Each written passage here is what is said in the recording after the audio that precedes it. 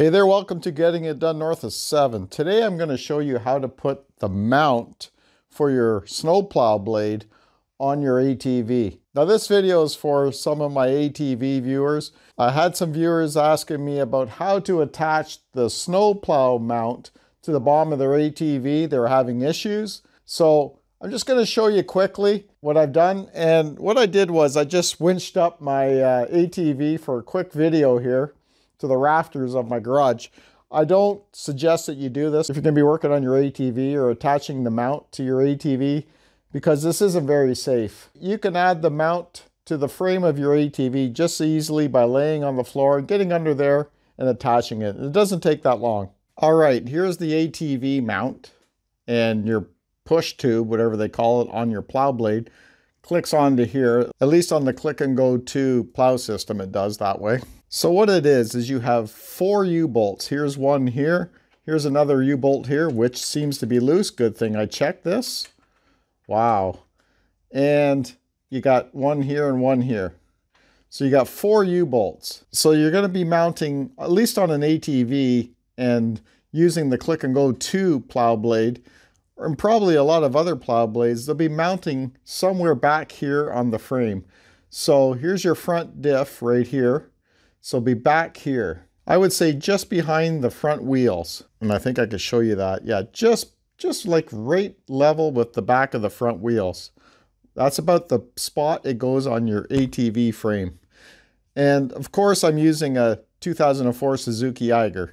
All ATVs will be a little bit different. Some will be similar. I don't know, but I'm just showing you what I have and just answering the questions of my viewers. This mount here for the click and go to, it comes with this piece of steel here. And this piece of steel here will be mounted on here to the main mount, solid, like permanently. It just stays here. There's 1, 2, 3, 4. So then you're going to put your U-bolts around the frame where it works best. And then you're just going to run the parts of the U-bolt through here. There's slots here in the mount. And you're just going to put the bolts on and tighten it up. That's all there is to it. It's dead center on the frame, of course, everything will be center. And like I said, it's just like right at the back of the front wheel here. Now I'm going to show you different angles with the camera so you can see really well. So there we go, different angles so that you can see pretty much where it is on the frame. There's your front diff and your axles. So right here on the Suzuki, you see this bar here, part of the frame here. It's right there. That's but the only place I could put the U-bolts, because there is bars that come down to the other part of the frame. So that's about the only place I could put it. I'll come back over here and show you some more. Now I'll try and show you the U-bolts as well. There's your U-bolts. You can see how they go around the frame. There's 4 of them.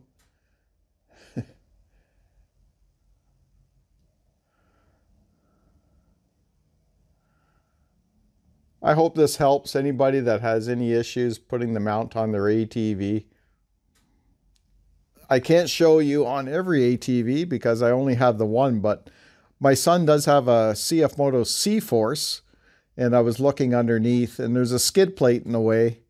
And I couldn't really see the frame well, but it basically would hook up the same way. And also, that's another thing. I took my skid plate off of this Suzuki to put this mount on. I don't really go riding in the woods with it and on trails and rough terrain. I did a little bit this summer, but just for 2 rides.